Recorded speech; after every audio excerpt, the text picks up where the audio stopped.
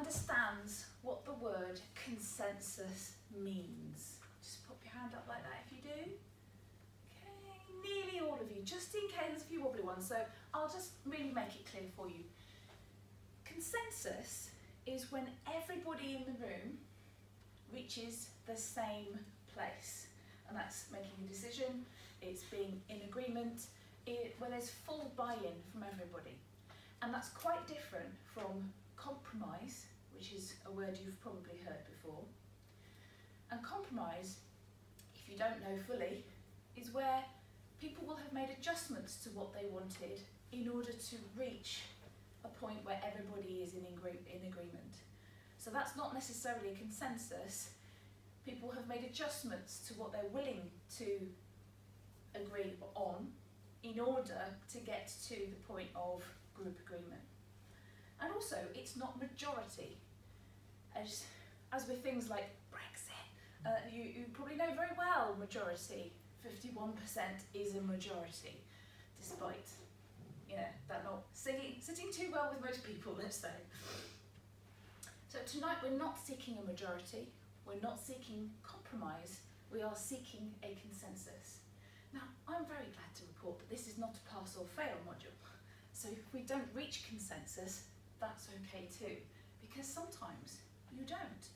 And what that means is you need further sessions in order to break down the problem or the issue into smaller component parts, or to have meetings with small groups in order to get to group consensus at a later date.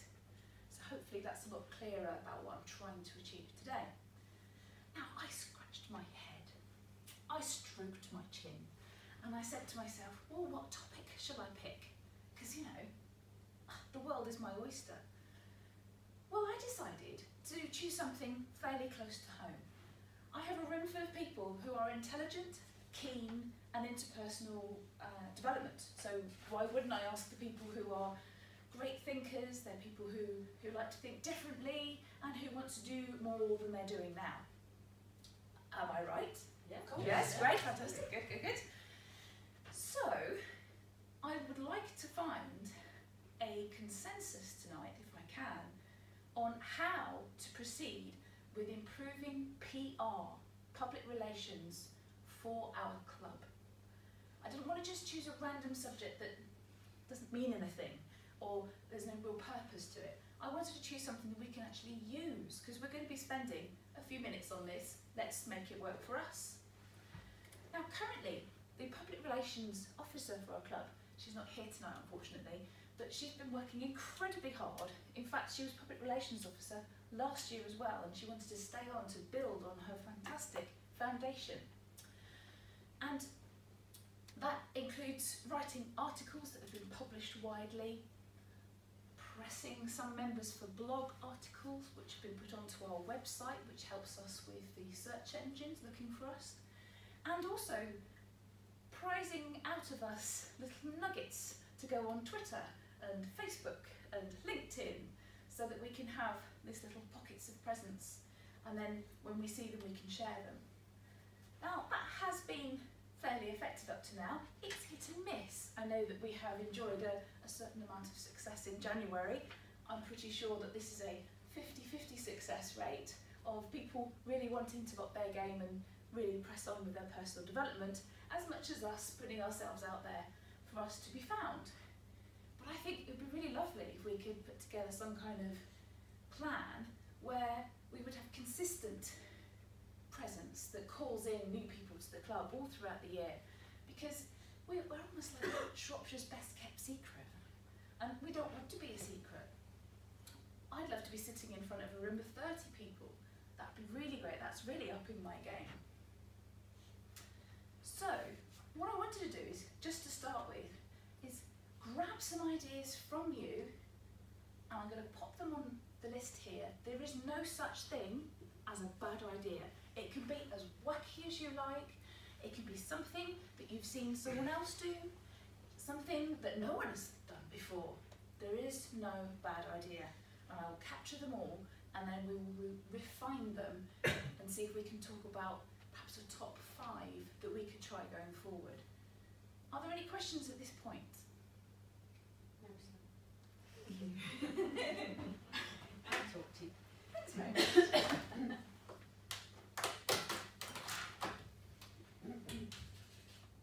Nice dark blue. Hopefully everyone will be able to see this. Right.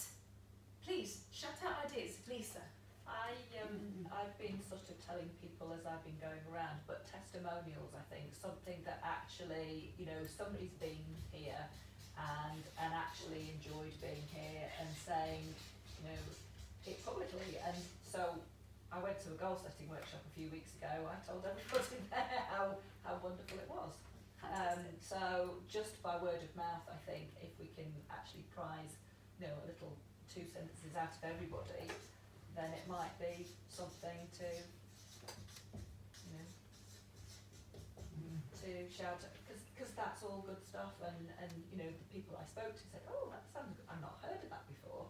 So at least kind of that little seed is there, you know, and maybe they don't think about it, and then suddenly they, oh yeah, I remember somebody saying about something about that, and then going to have a look. But there's so many things, but if you actually hear it from somebody, you know, I think that's more authentic than trying to search in a search engine just blindly. Absolutely. And are there any other ways we can use testimonials other than word of mouth? More hands, lots more hands. Jill. There's the Toastmasters My Why, which is a video, and we did a similar thing at Ludlow where before that came out, which was why I joined Toastmasters. So every member stood up and were filmed doing a video of why they joined Ludlow Speakers, as it happens, but it would apply to any Toastmasters club. And what was amazing was that everybody's reason was different. It wasn't all about building self-confidence. It wasn't necessarily about communication skills, which are the 2 things which we generally say are the big benefits. Lots of people had different reasons, and that was really useful. We've put all the ones from Ludlow Speakers that are on YouTube on the Ludlow Speakers channel, and there's no reason why we couldn't do a similar thing in this club. And it's another way of getting the word out, and it's a testimonial. It's spoken. You can see the person. It's genuine, isn't it? Okay. Max? You can have quotes for the website and on Facebook. And from what Jill said, if people were willing, you could break those videos down into the 2 minutes and also post them on Facebook as well.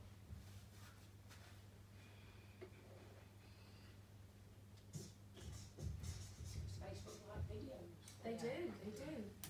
John? Shropshire Star, because we do a lot with the rugby team that I help in the Shropshire Star. So when you've got a notable event, they're very keen. So your competitions, and then you can add your testimonials into an event that's actually happening, and that's got a good circulation. So events and contests, did you say that? Yes. So something that's actually happening rather than just the fact that we meet, and then you wrap it up with, you know, we've got this massive competition coming up on these dates. Anyone can come along, finish it off with, and by the way, we meet on a weekly, when we do in the Ramada Hotel. Indeed, and if you happen to talk to them on a slow news day, you get a whole page, whether you want it or not. Yeah. And then the more success you have, the more they'll hook into you. Yes. As well. So, and photographs, because words are fine, but photographs mean more. Lovely. Thank you, John. Well, Anyone? Oh, there we go. To host some kind of like networking event, so where you can basically get lots of different businesses together, but there's people from Toastmasters to do talks, and kind of spread the image that way. Can you elaborate a bit more, Pete? Yeah, so I mean, either Toastmasters could host their own networking events and invite people along, or get themselves across to an existing networking event. So I mean, for example, I heard about Toastmasters at TEDx in September, and I think I spoke to a few of the guys from there, and TEDx is obviously a massive networking event as well as obviously the speeches, and just through hearing about there, that's how I came along, so yeah. Great, thanks for that, Pete. Matt? Targeting different organisations. So I think, so I work at Vodafone. There's 900 people where I work. A lot of development through people taking on new roles that require public speaking. Bet365 down the road's 1,100 people. That's 2,000. You wouldn't need much to get a room full of 30 if you were to target people, places with big opportunity.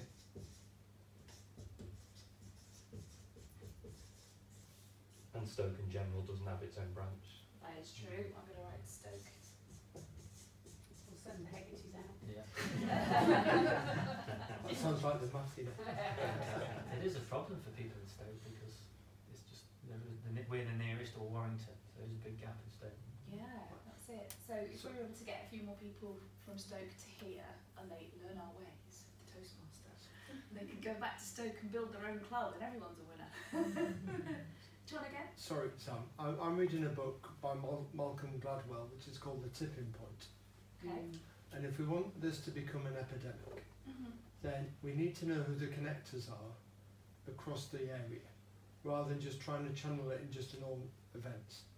So it's understanding who those people are and what influence they have, targeting them, and then when they tell their people, they'll buy into it more.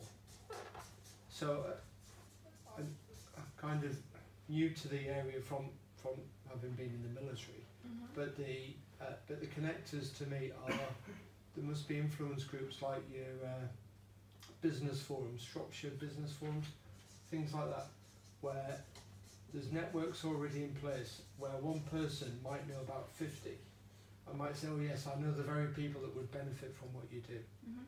So it'd be worth spending some time actually with everyone, brainstorming who they truly believe are people that they know that can influence a wider group without just kind of blind targeting. Yes, gotcha. And you can I don't want to use the word targeting in the bad sense, but you know what I mean. Yes, not crosshairs, yeah. Yeah. Yeah. Okay. Thank you. There were quite a few other hands up. Yeah, it sort of follows on from targeting organisations, but I heard about this through a trade magazine relative to my profession, so I don't know whether there was an article in there about Toastmasters, so I don't know whether you could potentially get more articles into trade magazines or even just flat out advertising in them.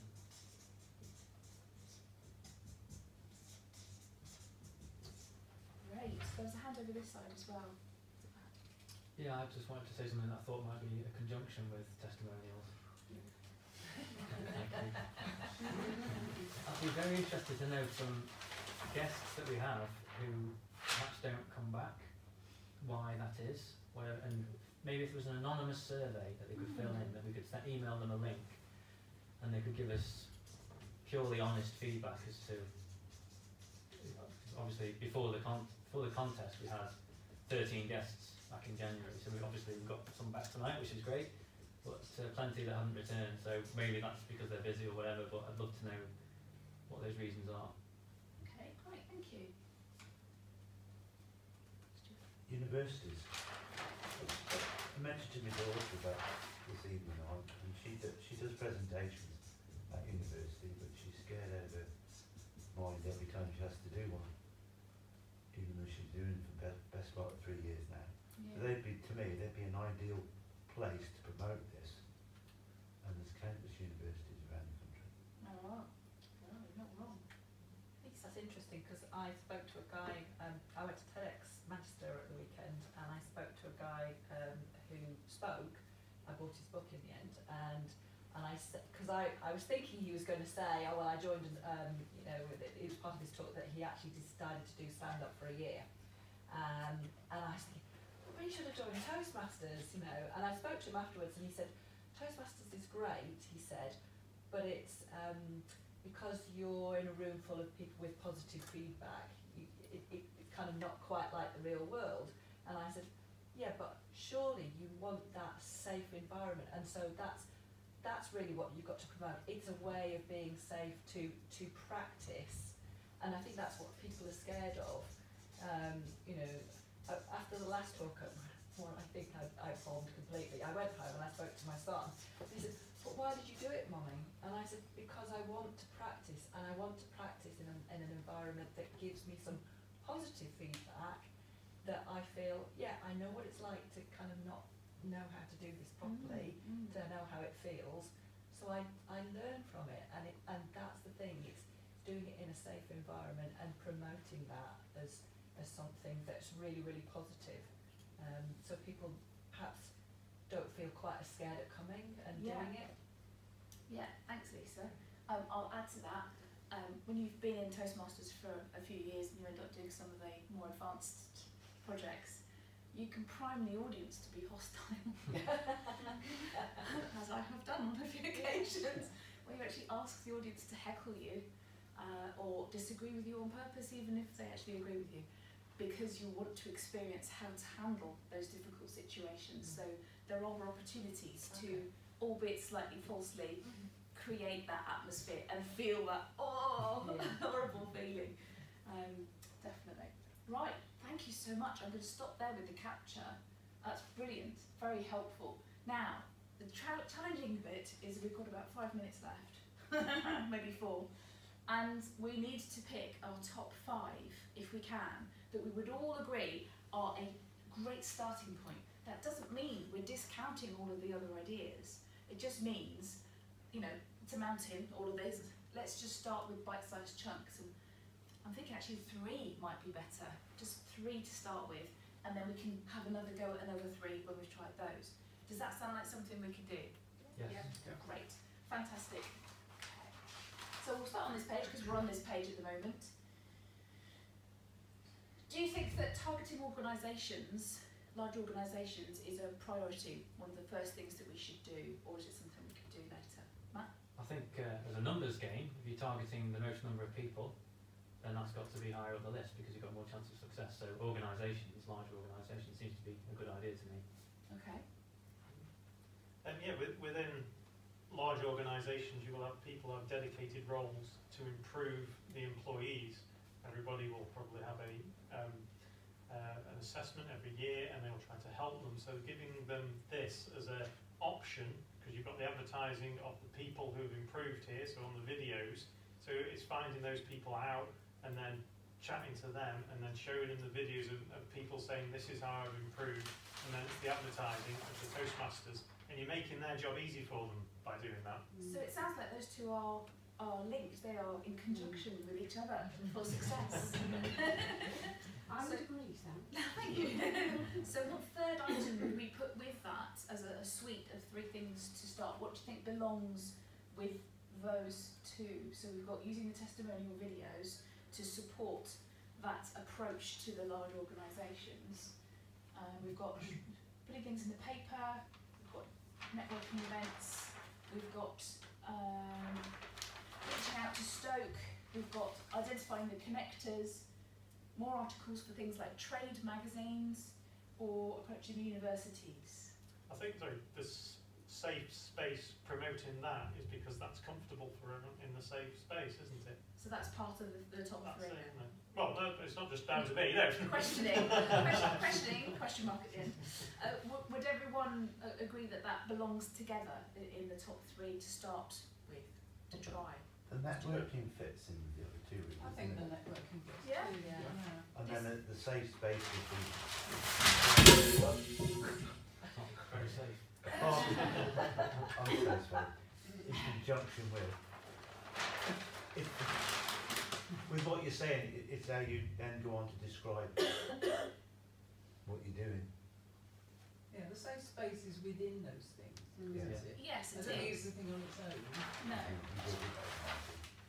And the networking, it's tied with this, isn't it? yes, and the real question is how you get into those networks. Yeah. So there's networks that I've been to and you've been to and Mags has been to, where people come up to you and say, well, how come you can stand up and talk about your business so easily? They say, because I go to Toastmasters, come along, and that's why some people have come to this club and other clubs. That's why I came, Yes. Exactly. because I saw you too. Yeah. So it's by example, in Yes. a way. Yes. But with other networks, there might not be anybody in there who's a Toastmaster. How do you get into those? And the same thing applies to these big companies. if you could only get into them and talk to them, you know that you could sell it, because the money that people spend on presentation skills training, which is just a weekend and it's all or a day and it's all over, whereas this is regular drip, drip, drip, drip, and it sticks. And I have a tap into multiple corporates through Florian on the District 91 side in London, who could give me more corporate examples of the testimonials if we don't have the corporate flavour. Couldn't we write to these local companies and offer to come and help them? Yes, so I'm going to say yes, and I did that about 6 years ago, and it's like throwing them in the bin because nobody ever responds. I think you need personal contact. I think personal contact's the way, and some of them were responding saying we already have training partners in place, we can't entertain something new. So it's about having thick skin as well, to some extent. But so if I say it's a bit chicken and egg, but I think we need to do the testimonials first so that we can do the other activities. Does that make sense? Yes. So I'll put one there, and then 2 here, and then I think this and the other one are both 3.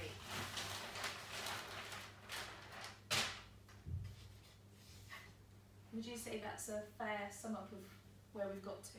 Yes. Yes. Yeah, and we know that this is intrinsic, this belongs to all of it. Fantastic.